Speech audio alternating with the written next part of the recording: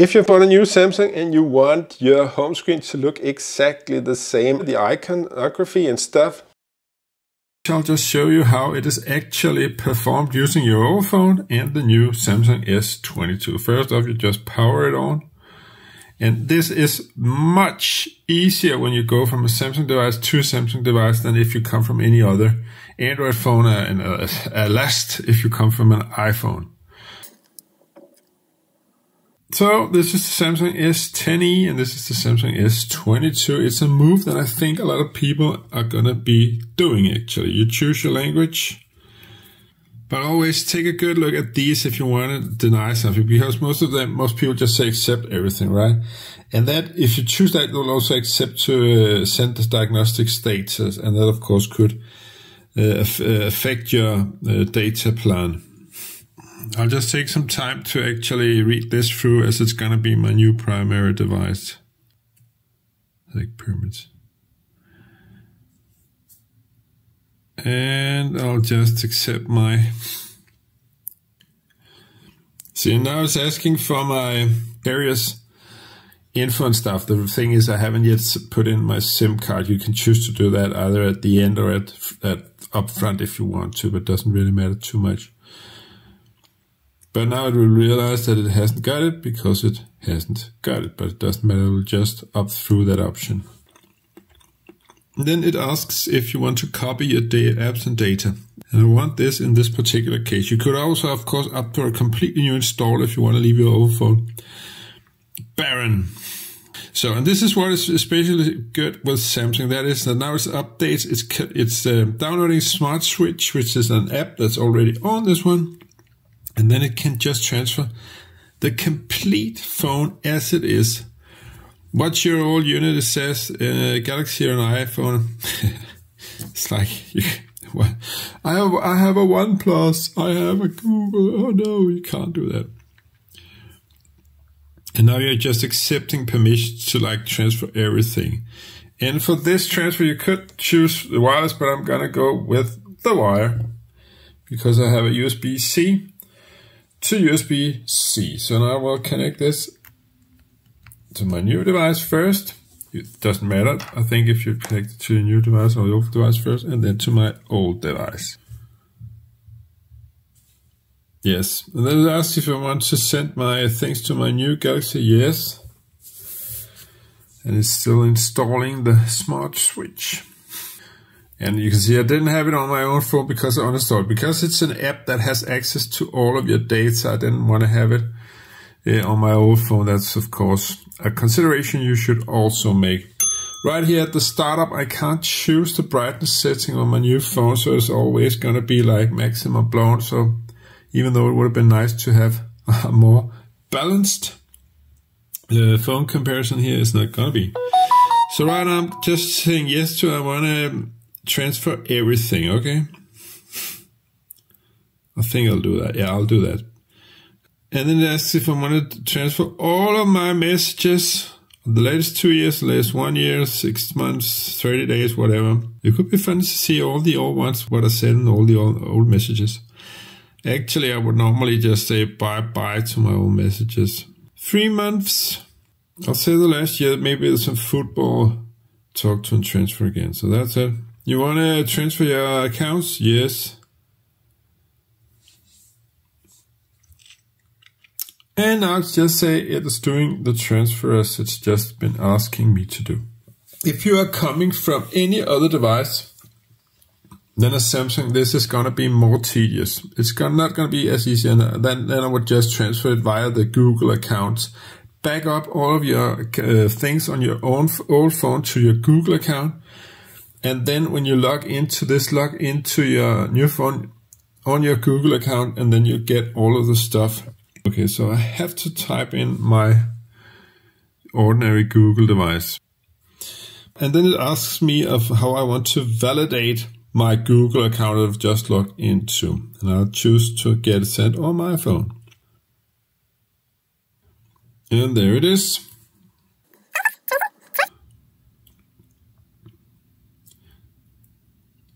And then there's this Google service account. If you have no other option than to accept, you just gotta accept, but look carefully each time at each step you go through to not get. Right away you can see, this has been a new logon to your Gmail account. Oh my god.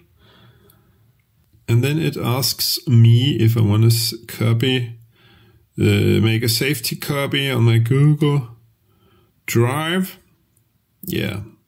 But I don't like to use the placing it because it's again, there's all this diagnostic data. That's a personal preference of how you like that. But I like to turn my GPS on or off. And I don't want to send all that diagnostic state and stuff. Not that I haven't got an extensive data plan, but you know. And then it always also asks me what search engine I want to use. And I mean, there shouldn't really be a question. I mean, like, isn't people using Google like 95% of the world using that? It's annoying. And then I always choose a PIN code the first because all the others you can set up later. So I just like to turn on a PIN code. And that was the PIN code. And then it says, do you want to activate the Google Assistant? But anyone, well, in 2022, in April, anyone who's tried the Google Assistant over for comparison with the Siri, for instance, you've just plainly given up. That's what I've at least. So I've seen small children in electronic stores shout, hi Google, and try to activate it, and it never works, right? So, but hi Siri, or hey Siri, it just works every damn time. So I'm just gonna skip the assistant. As I said, it never works. And the other occasion where it works is always the occasion where you don't want it to work. And then it starts up and you think, what did I say in Serbo-Croatian that activated the voice assistant now? Not that I'm a Serbo-Croatian, but you know, it's always like when I think back, I can never think of a time I said, hey Google, or anything to that avail. So it never works. Hi, hey Siri, it works always. So that's just a thing you gotta take into consideration with the Samsung phone. And then it asks me to log into my Samsung account, and that's actually a problem because on my old phone, I also on my old phone I always have set it up to just log in via my Google account. But the problem is in the setup phase, you got to log on to your Samsung account if you want to, well, use the Samsung services. So you can skip it.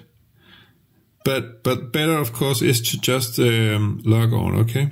And the problem is you can't log on because if I use my code for my Gmail service, it doesn't work because it doesn't support codes of over 16 characters, right? And some special characters because it only supports old characters. So I cannot log on now unless I change my...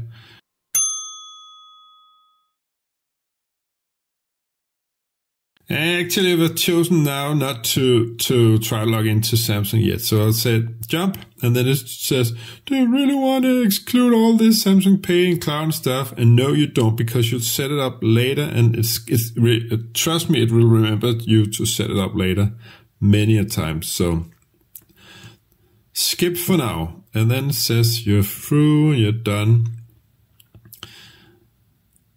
And then, bravo, you can actually take your new Samsung S22 into use. And now you can see down here, it's not like the old phone setup, right? But it will populate these all the icons the same way. You gotta log into various stuff again later in the process, and as well as I got it set up with the Samsung account now. But I'll show you how it looks at the final screen in a mo. And now I just successfully logged into my Samsung account after the finishing process, actually. Here I can choose various things. Again, it's about, do you want news and special offers? Do you want to enable offline tracking and stuff? And you can choose all, or you can choose none of them. I'll just say accept, but I haven't chosen none. So yeah. And then again, it asks me of a security code that should be coming right here.